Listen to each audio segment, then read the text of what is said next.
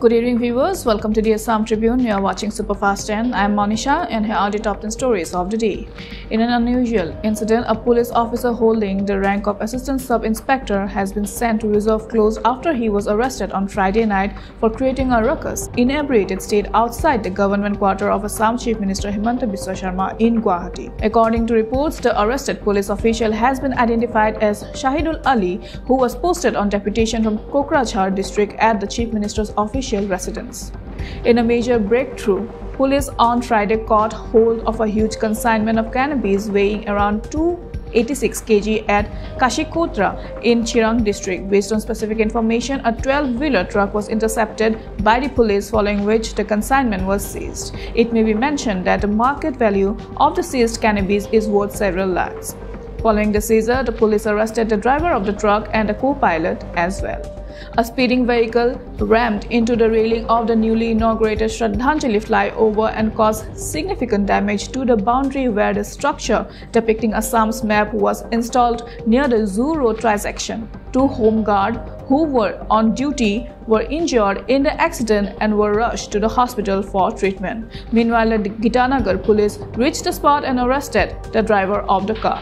As the investigation into the murder of a youth in Guwahati continues, the 6 accused in the case were produced before the Chief Judicial Magistrate Court on Saturday. The police custody of accused Saurabh Goenka, Arvind Roy and Govinda Kumar have been extended by 5 days, while accused Gitashri Sinha, her sister Neha Sinha and her mother Jharna Sinha have been remanded to judicial custody.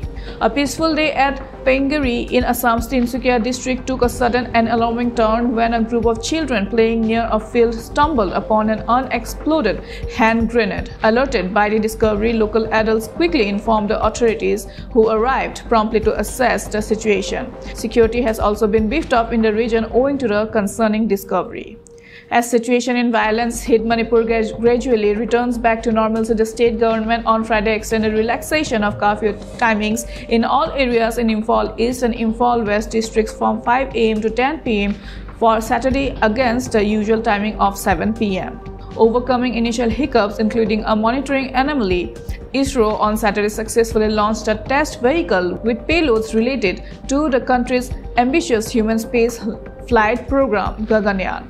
Gaganyaan program aims to send humans into space on a low Earth orbit of 400 km for 3 days and bring them safely back to the Earth. Taking cognizance of the inhuman conditions involved in the practice of manual scavenging, the Supreme Court on Friday announced a slew of directives asking the central and state governments to eradicate manual scavenging completely across the country and compensate the kin of those who die while cleaning sewers adequately.